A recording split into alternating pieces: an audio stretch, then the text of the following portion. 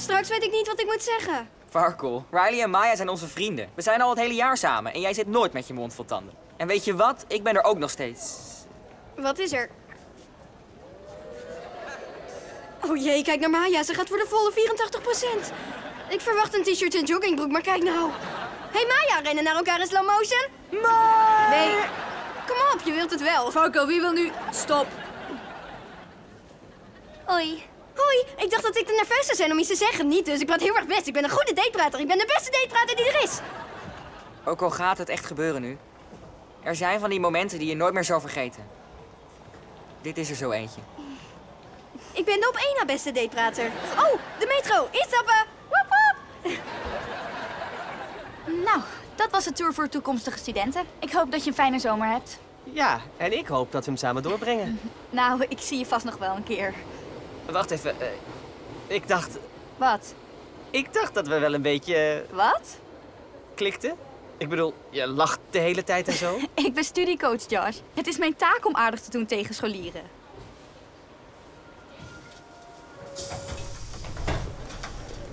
Tot nu toe voelt het heel makkelijk. Ja, omdat we al vrienden zijn. Zullen we altijd vrienden blijven, wat er ook gebeurt? Eerst maar eens zien wat er gebeurt. Oké. Misschien ga ik een beetje te snel, maar het voelt net zo fijn als op school. Wat kan er nou eigenlijk misgaan?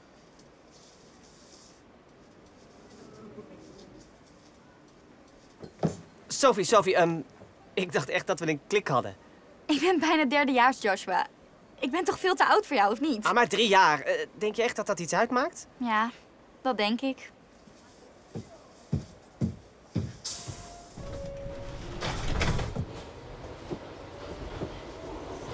Maya? Die 3 jaar blijft toch een dingetje, hè? Ja, ik liep net een blauwtje. Oh, ik begrijp natuurlijk helemaal niets van jouw pijn. Holbewoners, handen, vasthouden. Doet zeer, hè? Ja, een beetje. Hoe ga jij daarmee om? Wel, ik heb zo'n kerker van verdriet. Oh ja? En zit ik daarin? Oh ja, jij en een hele zwik ballerina's.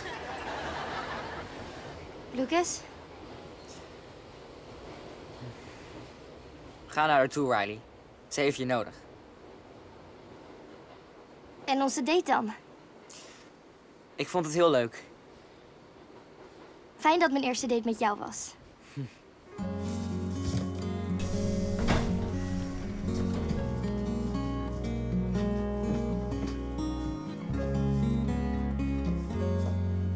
Jij was toch op date? Ja, het was gezellig. Maar toen had mijn beste vriendin ineens aandacht nodig. Ja, ik weet hoe dat gaat. Fijn dat je voor me bent. Hé, jij staat toch ook altijd voor mij klaar? Ja, zoals nu.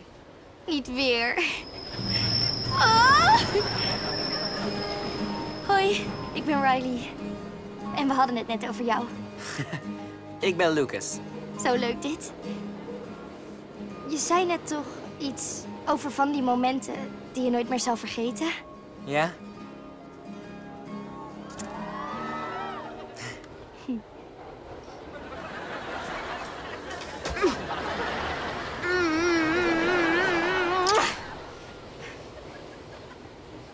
Niet slecht, Farkle. Zeg het voort.